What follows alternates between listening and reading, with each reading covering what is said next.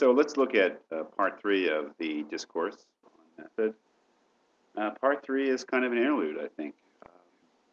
And it's really the very, very important material to come is in part 4. But part 3 is very interesting for a couple of reasons, and well worth reading because it sheds some light, I think, on the important philosophical aspects of the discourse. Number one, so where is he in part 3? It's very autobiographical, and remember, he has decided not to accept any of his opinions as true unless they are absolutely clear and distinct. And he has, in part 2, right, has laid out his method for seeking truth, for conducting his reason well. And as we see in part 3, he does begin to apply it in certain ways. It says on page 17, bottom page 16, and just as in tearing down an old house, one usually saves the wreckage for use in building a new one. Similarly, in destroying all those opinions of mine that I judged to be poorly founded, I made various observations and acquired many experiences that have since served me in establishing more certain opinions. Moreover, I continued to practice the method. He's given us the method I had prescribed for myself, for besides taking care generally to conduct all my thoughts according to its rules, from time to time I set aside some hours that I spent particularly in applying it to mathematical problems. So he does work in mathematics, I think science he mentions too. He's very interested in natural sciences, we'll see. So he's applying the method, but in a very sort of limited way. And I remember that he has decided to put aside, to start over again, this architectural thing, rebuild the foundations.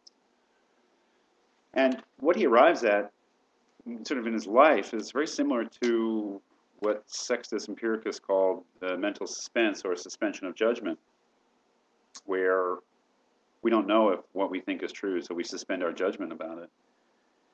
And just as Sextus realized that living in such suspense required one to keep on living, even though one didn't know anything really to be true, and required a criterion. Remember, there were two senses of criterion in Sextus Empiricus. The sense that we focused on was the second sense of a criterion of truth. That is a criterion in the sense of a standard of reference for deciding upon what things are true and what things are false. But the first sense of criterion that he talks about is the ones that skeptics adopt in order to go on living. Criterion in the sense of a standard to live by. And you'll remember that he said, live the customs of the country, constraint of the passions, and the arts, the results of the arts and sciences.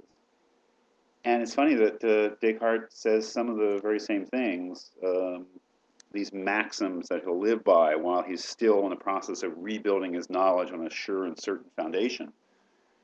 The first one on page 13, the first was to obey the laws and customs of my country, constantly holding on to the religion in which by God's grace I had been instructed from my childhood.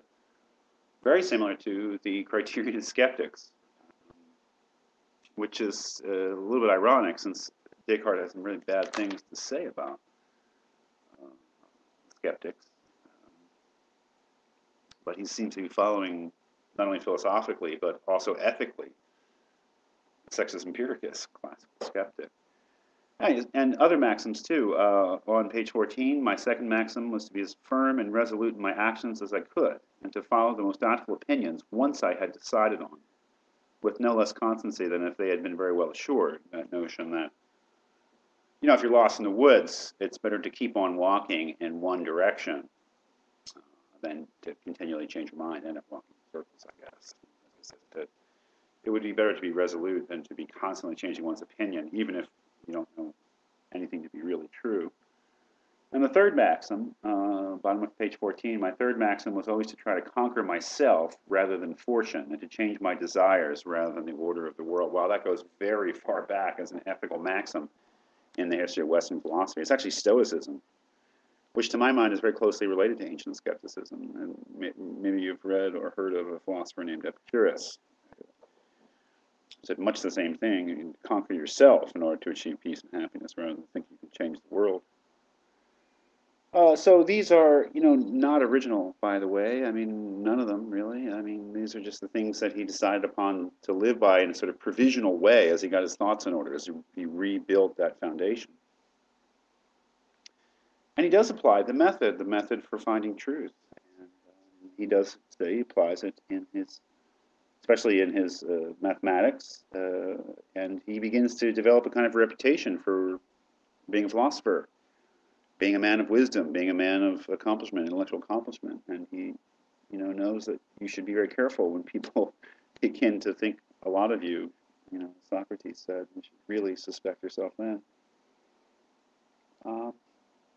So what has he not done? I mean, what is he waiting for? I mean, he's applying these maxims, and he's applying the method for finding truth, for conducting one's reason well. But what is it, the sense that he's putting something off? But what is he putting off? He's putting off philosophy.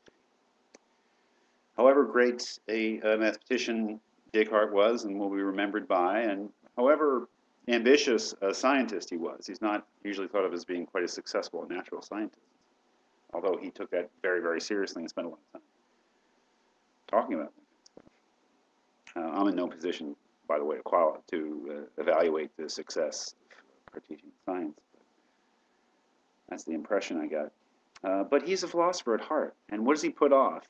Well, I think he's put off applying the method to metaphysics, to philosophy at its most basic level, which is questions about what is real, about who I am, about what the world is like, about the connection between me and the world. Very, very difficult and fundamental questions. And by his own admission, he says earlier, part 1 or part 2, I can't remember one, that science and mathematics too borrow the principles from philosophy. That is, the principles of science and mathematics are not themselves part of scientific and mathematical study. They are first principles, and therefore, if they're going to be evaluated, they're going to be evaluated by philosophy, not by math or science itself. So the point is that we can't really be sure of the soundness of our mathematical scientific reasoning without doing a philosophical examination, critique, and evaluation of the first principles of those things. That's what he's put off. So he says on page 17, the beginning of the second paragraph, nevertheless, those 9 years slipped by before I had as yet taken any stand regarding the difficulties commonly debated among learned men, or had begun to seek the foundations of any philosophy that was more certain than the commonly accepted one. That's what he's got to do. He's got to ask himself, not only just apply the method in a limited way, science and math. Move that way, and you get out of the picture. Go ahead. But he's got to do the philosophical work necessary in order to actually, apply the method at its most basic level, at its most foundational level. Excuse me. It's okay. And that's what he's going to be doing in